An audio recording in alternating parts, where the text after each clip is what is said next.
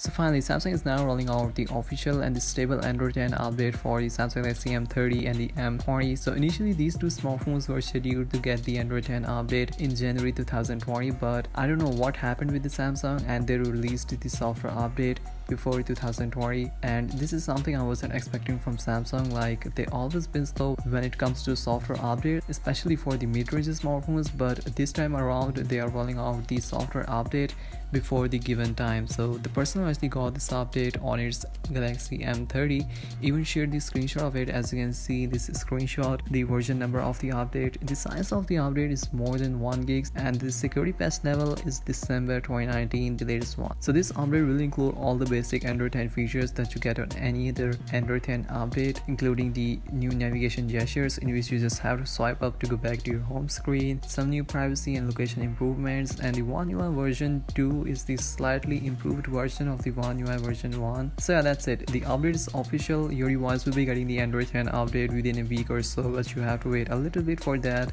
As always, it's a staged rollout and it will take some time for the update to hit your device, but till then you should wait, and make sure that you subscribe to my channel for more further and future updates. Give this video a thumbs up, comment what you guys think about it, and I'll see you guys in the next one. Peace out.